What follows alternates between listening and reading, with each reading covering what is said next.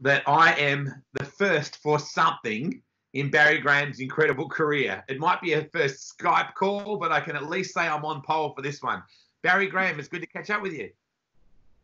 A pleasure, Wade. It's crazy times at the moment, Barry. You're locked down in. I kind of wish I was locked down where you're locked down because I reckon there's plenty of things to do. But how is everything going for your beautiful family? And tell everybody where you are. Yeah, no, well, we're fortunate to be on 250 acres in the Southern Highlands, Bowral. We've got a kilometre of riverfront where we can go and do a bit of fishing, even though they are only carp, but they're a bit of fun. Yep. And I got the Legends cars out the other day and had a bit of a burn around the racetrack. Just soon I couldn't go and play with my BMW. So, no, we're not doing it too tough. When you said your racetrack, is that Liverpool? Is that the mini Liverpool that you raced around? Yes. Yep. So can you explain? I've got so many things I want to talk to you about, Barry, because we're probably going to do this in 3 different interviews because I want to talk about your own motorsport passion. I want to talk about Steve's and, of course, your property and then, of course, the Richard Petty driving experience because that's such a huge part of everything that you did later in life. So I'm going to struggle to stay on the one subject. You've got so much great stuff to talk about. And over your shoulder, I love the wall. Are you in your office or your lounge room or where are you right now? No, it's been many years since you've been here, Wade. This is sort of the entertainment side of the shed, as we call it. You know, the race cars are on the other side. This is where we have morning tea. And over the years, more Stephen than myself sort of try to set up a bit of a timeline of the cars that I raced over the years on the wall behind me. So it sort of starts in the early Amaroo Park road racing, which I'd done hill climbs and lap dashes and all that back in the 60s, and then went to the Speedway. And so it's a bit of a timeline of my motorsport career, I suppose. Yeah, absolutely. Before we get into that, tell me who the family are. Tell me how your son and your daughter and their respective husbands and wives and your grandchildren, how the Graham family tree has evolved. Well, it all evolved through the American adventure that once I sort of got that up and running, and you've probably been around us a lot of years, I'm a bit of a family man at heart. And being away from the family didn't go down that good with my wife and myself. We thought we'd be there for a short period of time with our idea, and it turned out to be a 20 plus years experience. So, once we got the business into a position where I knew I could afford to get the family involved and give them an income, we got, Stephen and his girlfriend at that time, and my daughter Amanda that lived in the West, and her husband Craig, and Min, who was only a schoolgirl at that stage, to come to America, and we set up that ASM Digital. And then my vision was, once we made some money, that when we come home, I wanted some place for us all to be as a family, because we all shared in the success of building that business. So hence the 250 acres with the sort of family living on it. Yeah, yeah. So who's there? There's Stephen, Kerry, and their 3 children, which is the youngest is Zach, and then Harrison and Brianna. They're all born in America. They're all Americans. Daughter Amanda, her 2 boys. We've got my wife and myself, and Min's the only one that we could never coach into farm life.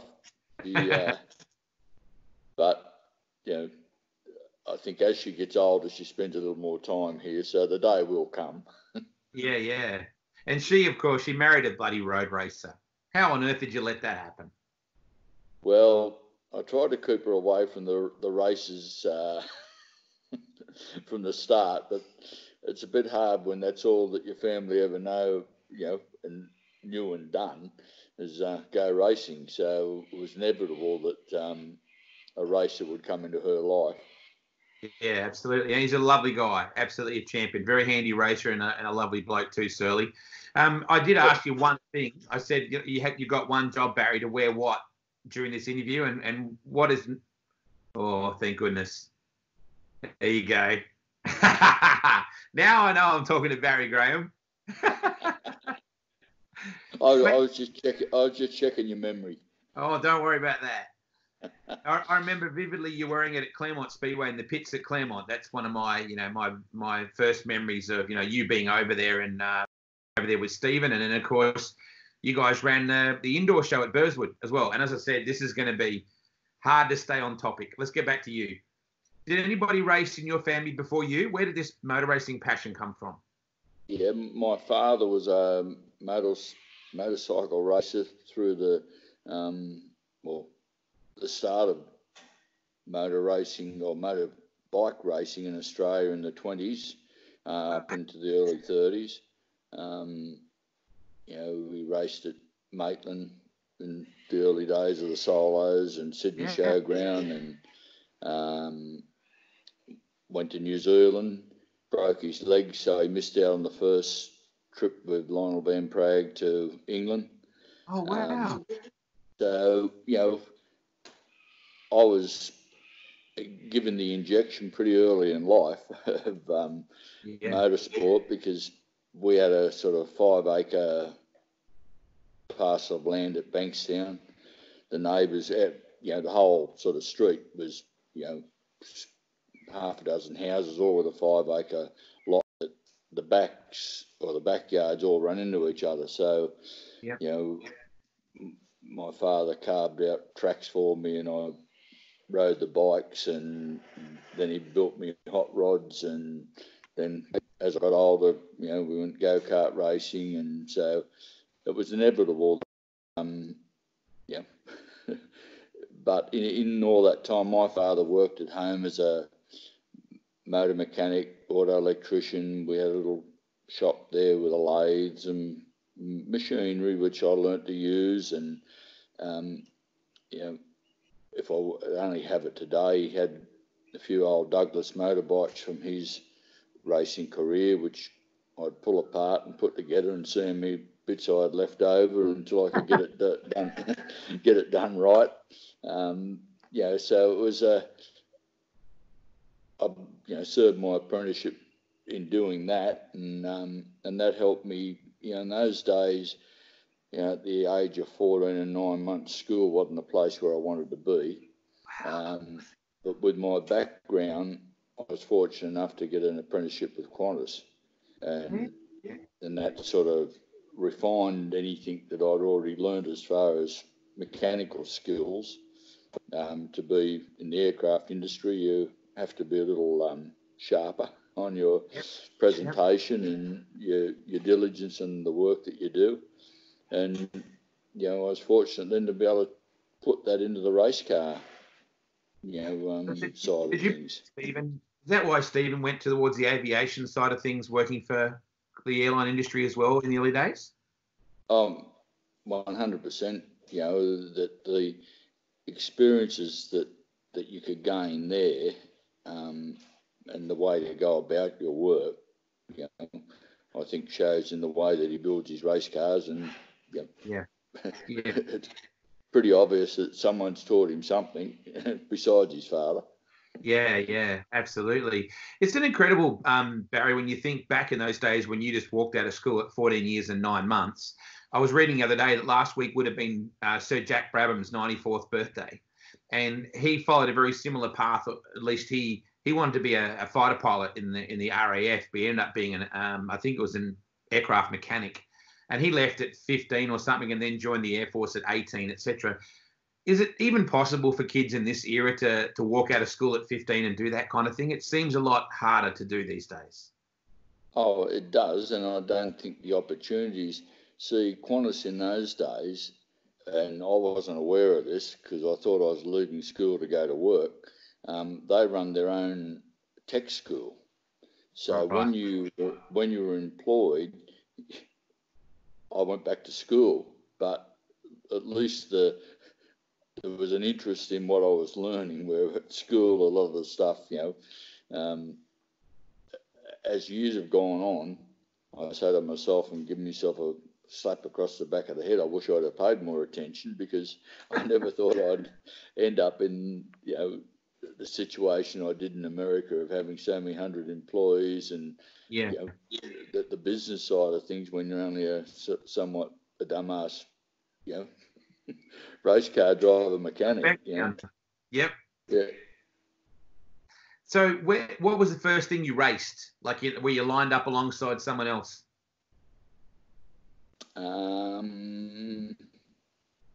Probably go-karts. At a place called Luddenham, which was sort of out the back of Liverpool area. Yeah. My father would take me out there and go-kart racing at probably 12 or something, I wasn't when I say that young, but at that time I'd had plenty of experience at skidding around the backyard, so it wasn't anything really new, only, as you said, lining up against somebody else, and I really can't recall those days to any great, it wasn't something that I thought would lead me to the career that it did. Yeah. It's funny, when I think of Luddenham, I think that Terry King raced his tether cars out there a fair bit, that sort of area, because Terry's into his tether cars, and I think he once told me that they raced them out at Luddenham. So go-karts obviously on dirt then, or bitumen? On dirt. Well, it was oil dirt, similar, the rules of quite not what they are now, where you get a 44 of sump oil and pour over the racetrack.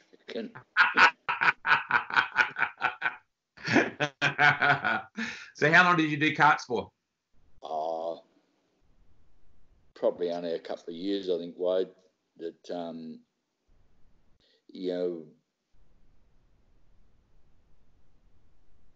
that sort of, in all that time, I still played with my own cars, and when I say own cars, things that Dad had bought and that we could modify, and like I had a thing called an SS Jaguar, which today would be worth a squillion.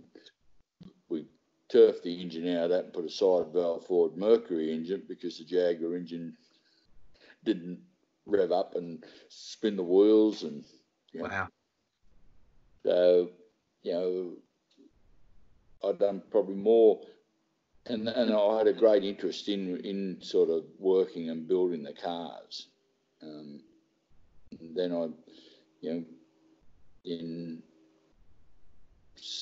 late 60s that I started the road racing adventure of only because of the road car that I had. I bought a XR GT Falcon in 68, and you could go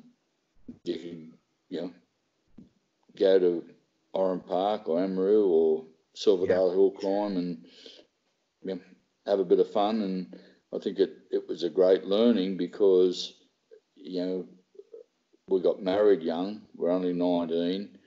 Stephen and Amanda come along. They'd be on the back floor of the Falcon, and off we'd go and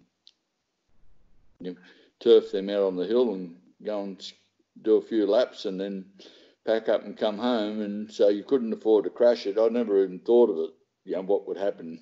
How you get home. Those things didn't come into play. Most important thing was that you remembered to take the kids out before you went onto the track, man. I think forget the ride home, at least you got the kids out and Kay out, right? Yeah. It's incredible that Steve has followed a very similar line there with you, because you spent those really formative years with your dad, learning, with him that attention to detail and how race cars worked and things like that. And Stephen absolutely is he's probably the youngest professor I know. Like, he has an incredible reputation for his attention to detail and making things just right. And you never see a GRD car pull out of a race. So that has followed down the line. I think that's an incredible legacy that your dad started. Yes, yeah, well, and that's what the driving side of it, I've become quite fond of later. But the something my father pressed upon me was that, preparation is everything. Yeah. And then, you mightn't be AJ Foyt, but if your car preparation's better than the next guy's, you'll usually finish ahead of him anyway. So, it's sort of something that Stephen's seen happen through my career, and we're fortunate enough that my father was still alive in Stephen's go-karting and early days of midget racing, and him and my mother lived with us, so they were part of the going racing. I think the passion that Steve has for that engineering side of it and for the building and all that stuff that you talk about, it probably helped him a little bit to transition into being an owner rather than a racer after the crash, when he was, his racing driving duties were sort of curtailed. At least he had that passion already for it. He wasn't like and I say this with respect, like a Craig Brady, who never really had that passion for the engineering side of it. If his racing career just stopped the driving, I'm not sure he would have gone on to do what Stephen's done. So coming down the line, that passion for building and for wanting the performance from the car probably helped Stephen. I'm just guessing. Oh, there doesn't a day go by that he's not trying to think of a better way to do things. And I know we're jumping around everywhere here, but Sammy Swindell is somewhat the same. And once we met the Swindell family, it was like a marriage. Like, they loved us, we loved them, because we're all so similar in what we were trying to achieve, and probably, as Kay and I used to get criticised a bit by Pearl, don't go and talk to Barry and Kay, they're sort of a bit snobbish, a lot of people would say that to us, but I think because when we were at the racetrack, we were so focused on what we were there for. Yeah. And even to today, somewhat that doesn't change. Kay gets quite annoyed when we go to the speedway and we'll go with a group of people and all they want to do is talk. She wants to watch the racing. So you're right. It can be so hard not to digress. So you went from your karts. Where did you go from there? Well, I said, just working and building, stuff to play with around the backyard, and then from there to the Falcon. Okay, so you went straight to the karts. Okay, after a couple of years. Yep. Yeah, but the involvement, like where my mother and father lived, and they took in a boarder, and he was actually a police officer that was a motor racing freak. Yep. He had an FJ Holden, and we'd go to Bathurst with, we'd go to Oran Park, and I'd work on that car as though it was, I was going to race it, and it was another learning experience to, work on a race car at a racetrack, and I was probably only 13 or 14 years old. Would go to Warwick Farm, and so, even though I didn't have the bug at driving, I did have the bug at motor racing. Most of us, Barry, have an allegiance one way or the other, dirt or bitumen, right? Most of us in the speedway world, we certainly go, road racing's good if I can't go to a dirt race. And road racing guys go, yeah, dirt racing's good if I can't go to a road race. Yet you seem to have a balance of both. Were you going to the Sydney Showground and those sort of places as a kid then as well? Or did you not have that dirt love? Yeah, not regularly. The Jeff Kerslake was the policeman's name.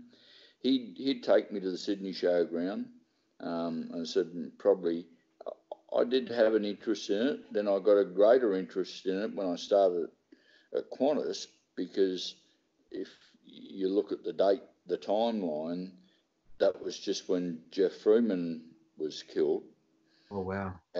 And Sir Eric Kidd had the car at Qantas doing the rebuild on it. Wow. And I had an interest, but I can't say that I was really, crazy in love with the midgets. That didn't come until the asphalt, when I thought I had to have a piece of this action. And I guess that's probably why the asphalt stuff at Liverpool made sense to you, because it probably married two of your loves, didn't it? It married your love of black track together with oval racing. So it's probably the perfect fit for you. Yeah, well, I raced at Liverpool when it was dirt. A friend of mine, well, a lifelong friend named John Gale, he and Gordon Smee, they were racing at Liverpool in FC Holdens. And then, we all sort of grew up in Bankstown, so maybe a little illegal street racing had something to do with it all. But John and I teamed up with another guy that didn't have the sort of... John was a panel boot by trade, yep. Me being some sort of race car fanatic. And this guy he knew us and said, well, can you help me tidy this car up? And so we did that. And then in return, he said, well, I think you and John should drive it. So my first Speedway outings, we were in an XU1 Tirana, probably early 70s. I didn't mind it, but I wasn't, again, totally in love with it, and but then when the asphalt concept come along, John and I said, well, we'll build ourselves an asphalt hot rod, which we built a supercharged Monaro. And that was the greatest trying times that, I thought that the power of a supercharged 327 Chev was going to be the be-all to end-all, and it near ended all because I couldn't keep the thing together. And eventually we, turfed the supercharger and went to normally aspirated, and figured that if you go around the corners as fast as you went around the straightaway, things were going to get good. So we started winning races. So it was quite a learning experience. So you started off in a GT doing your hill climb and driving on the weekends with the family, and then doing some occasional racing, and then you went into a bloody Tirana and a Monaro. What happened, Barry? You're on the way to the right path, and then you suddenly just veered off and you went to Holden. Yeah, well, in those days, I don't think it didn't matter to me, and it still doesn't what badge, even though you like to wind other people up, like Wade, when we first met, if you were telling me I was racing a BMW, I'd tell you to go away.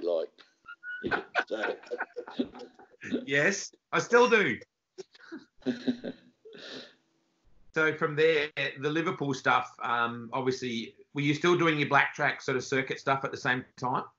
Yes, yeah, doing sort of days at Amaroo and Oran Park mainly.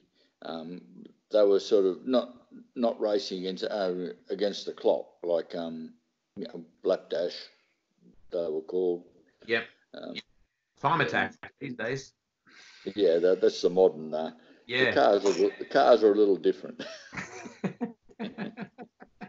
It's amazing, isn't it, when you think about Amaroo, for example. And as a kid, I remember Mike Raymond. That was my exposure to those circuits, was Mike Raymond, announcing, and guys like I'm thinking I should even remember his name, John Smales and Will Hagan and those kind of guys. On Channel 2 was my experience with Amaroo, and of course Max Dumsney lives at the bottom of the basin there of Amaroo Park these days, and I got to commentate at Oran Park. They were phenomenal, charismatic circuits, weren't they?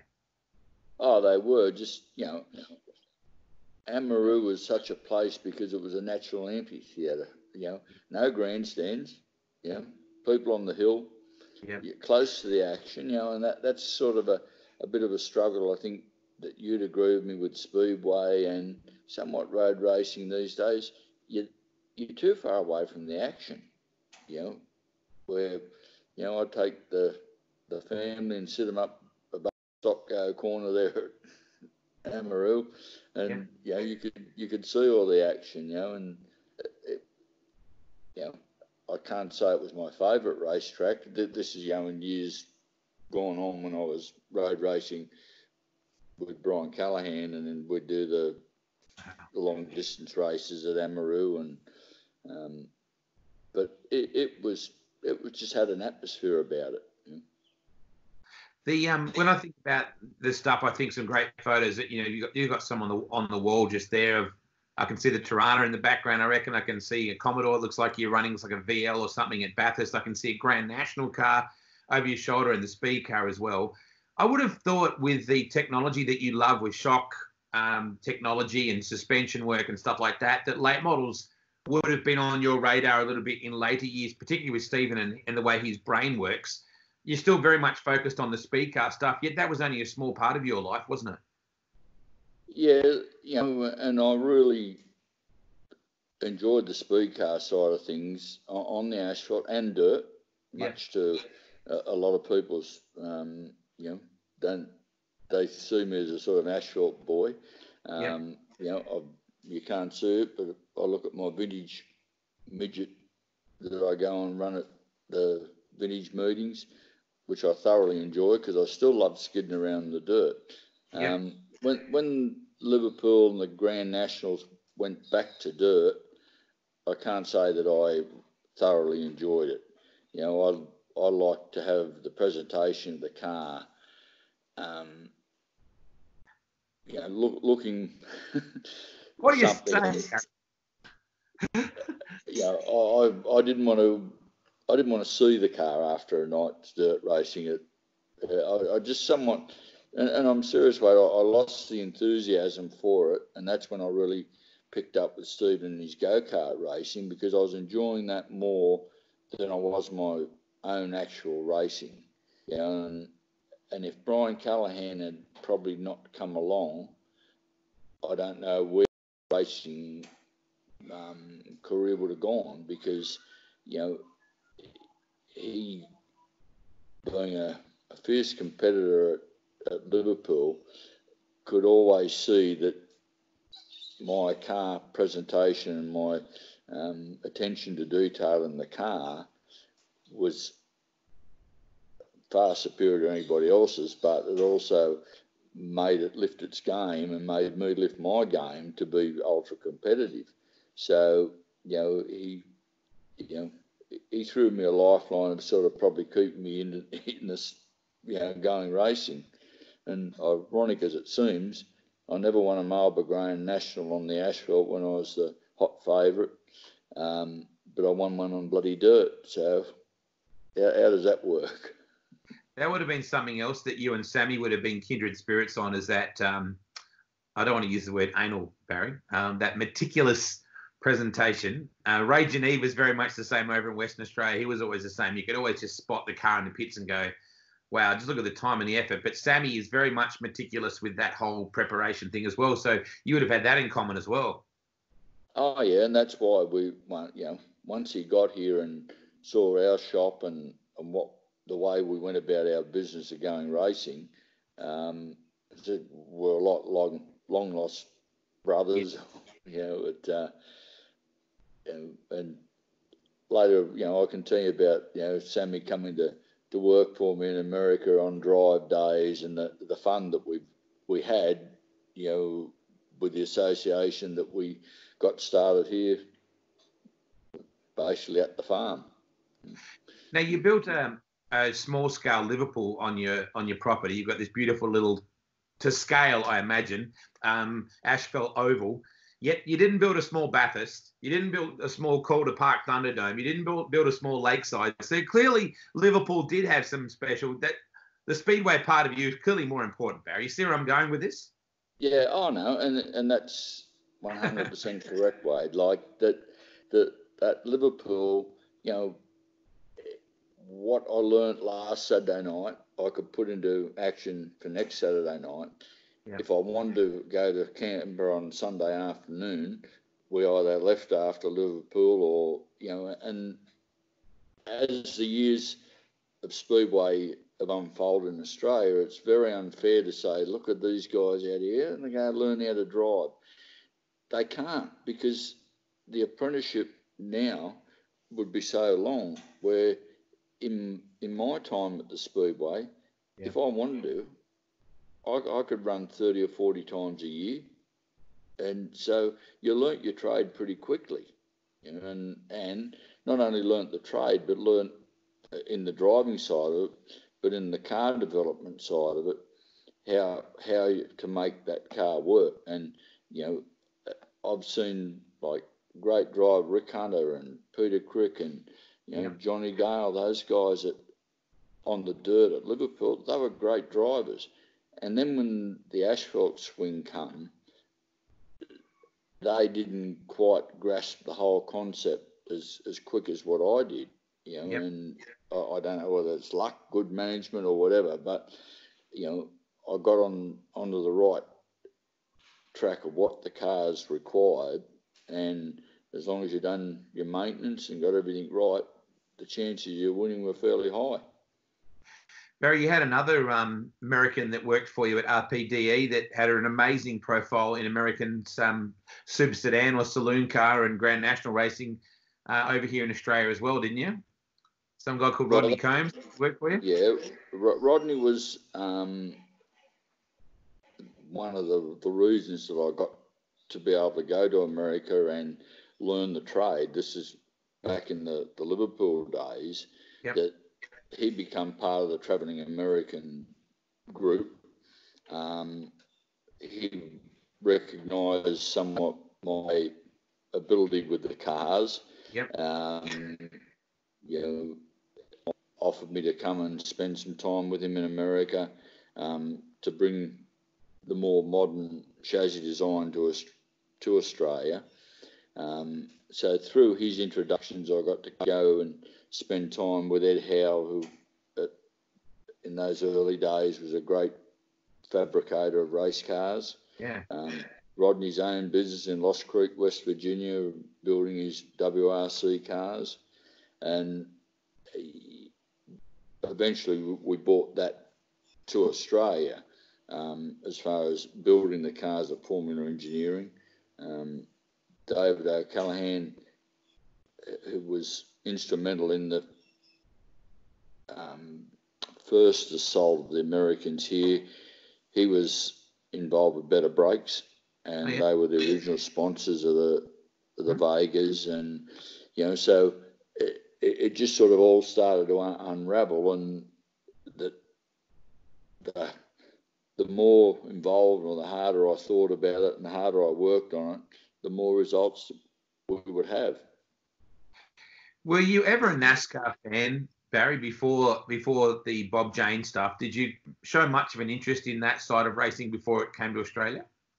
Yes, I did. I'd follow it, and mainly because Rodney was trying to break into the NASCAR racing. He was getting a few drives because of his talent as a dirt racer. So I followed it, and I have a letter somewhere that Mike Raymond introduction trying to get me a drive at Daytona, which I'm glad never happened because I'd never seen Daytona in real life. So there was always an interest there. And it must have felt like forever from when they basically started that idea, when the word got around that Bob Jane was thinking about building Calder, to when it actually happened. Did it take a long time? Are you invested right from the start that if this happens, this is where I'm going? Well, I wanted to, and that's where, when we get into our interviews later about the Thunderdome days, I went down and spoke to Bob, and, I think anyone that knows Bob Jane, you've got to admire the guy Yeah. for what he tried to build there. But to try and work with him was absolutely painful. And, I hate speaking badly about it, but, I told people I admire him from what he done and I despise him for the way that he went about trying to do it. Yeah. The late model stuff as well, because was it Mike Raymond that sort of was part of that whole late model NASCAR concept that he was working on as well? Did that sort of happen hand in glove at the same time? No, not really, not at the same time. The early first two races that Bob put on with $1 million purse, that bought the Americans out. And it bought, what I call Bob's road racing fraternity. Yes. He organised a car for Gary Rush, being a speedway guy.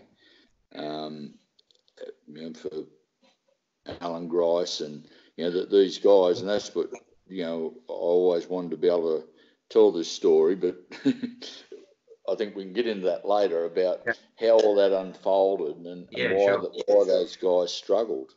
Yeah, it sounds a bit like an IROC kind of idea. You know how they had that IROC series in America where you had a guy from sprint cars, you had a guy from drags, and they all were in the same cars and things like that. So at what point are we up to where you're starting to work on Stephen's karts and things like that? Are we talking about late 80s here, early 80s?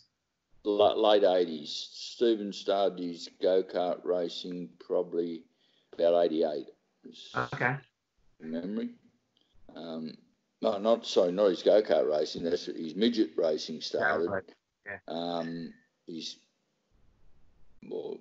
go-kart racing as a junior, from sort of 12, 14.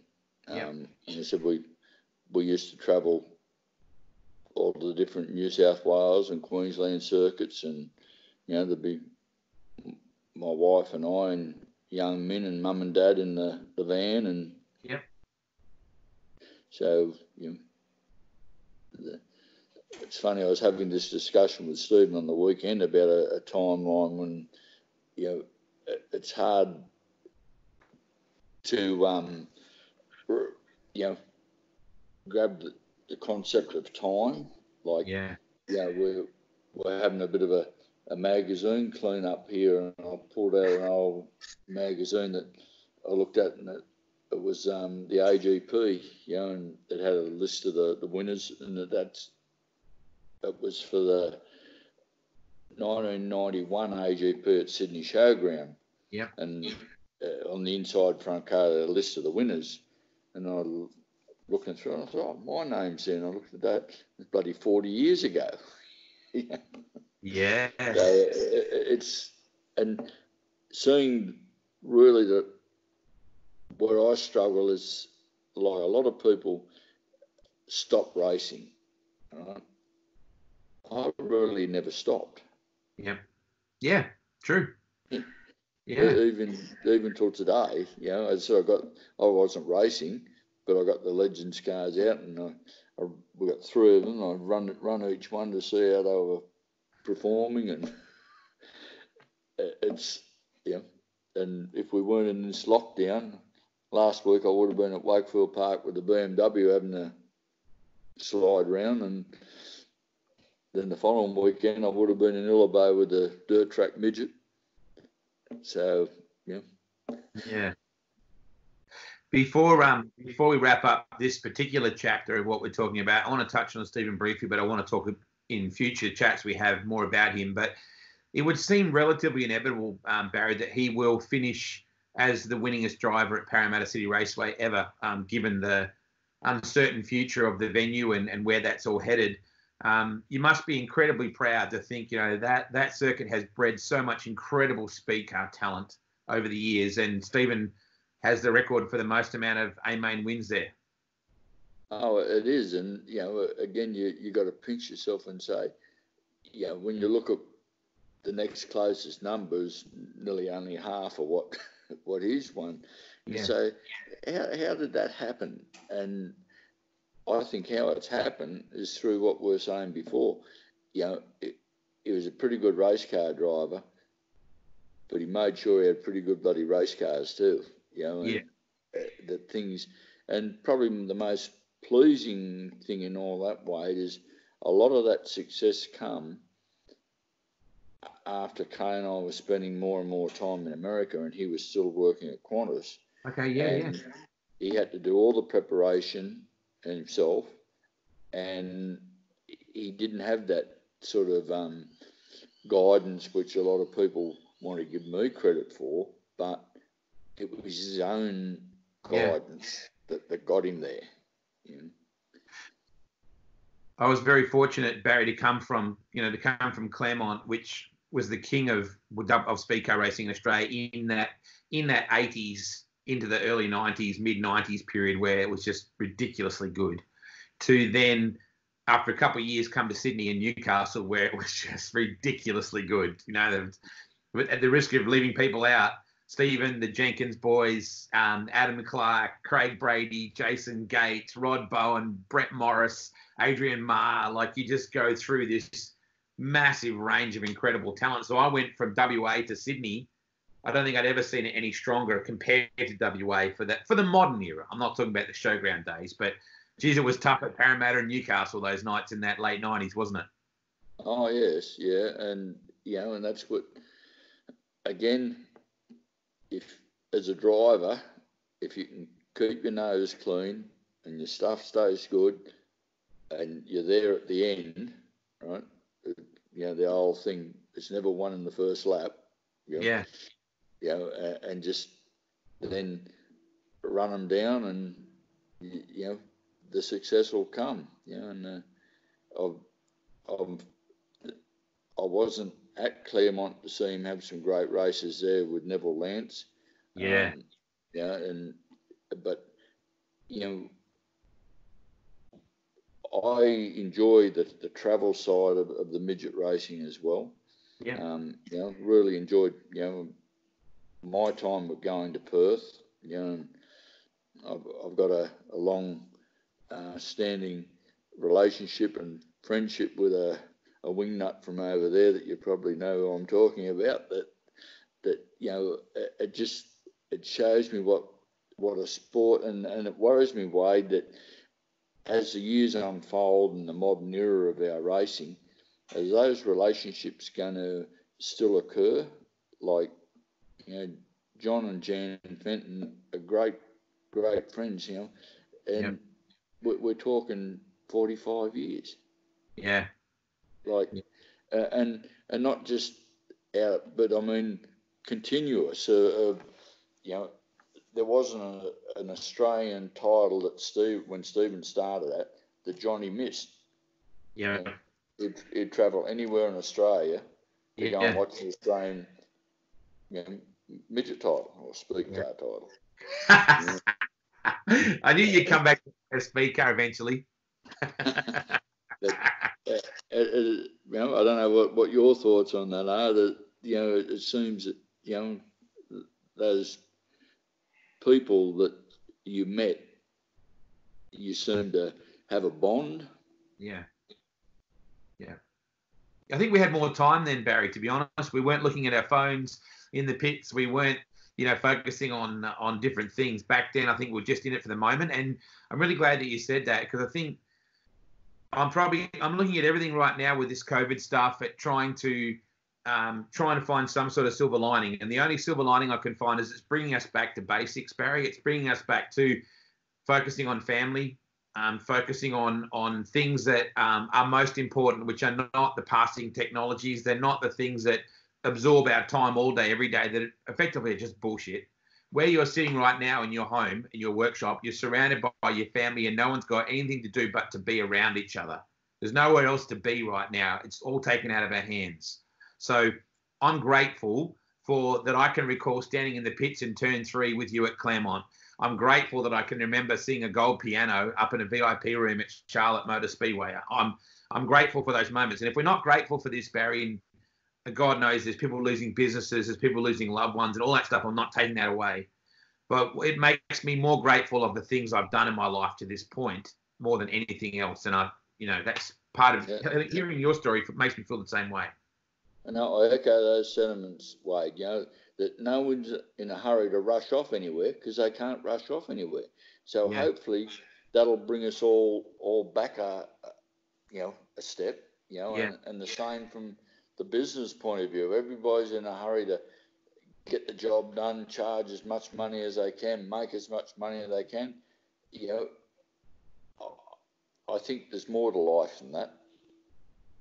Yeah, absolutely. I can't wait to talk to you about all those other things, Barry. Thanks so much for your time today. This is only part one. My God, you and I can call this the Graham Chronicles. We could talk 6 or 7 episodes about all the incredible things you've done in your life, but I'm grateful for your grandkids setting up the technology. That's a good start, because otherwise you wouldn't know how to do this. And can't wait to talk to you about the rest of the stuff. Please give my love to everybody. I'm sure they're sitting there listening to Granddad BS at the moment. No, they all, I don't know. I hope they're out mowing the lawns. It's good to talk to you, Baz. All right, Wade. Pleasure. Talk to you soon, mate. I'm just going to hit stop.